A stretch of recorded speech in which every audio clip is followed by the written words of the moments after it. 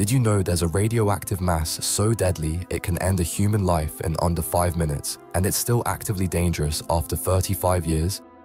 Deep inside Chernobyl's Reactor 4 lies the Elephant's Foot, a formation of melted nuclear fuel that became the most radioactive object on Earth. When the reactor exploded, the core reached over 3,000 degrees Fahrenheit, melting everything into a lava-like substance called corium.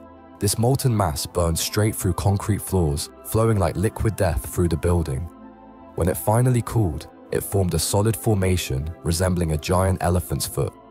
Early investigators could only photograph it using mirrors and remote cameras because direct exposure delivers a fatal radiation dose in minutes. Even today, approaching this formation without protection means certain death.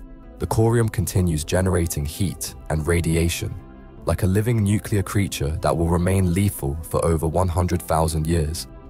It's not stored nuclear waste, it's active nuclear material that turned into a permanent radioactive monument, a testament to the power we barely understand.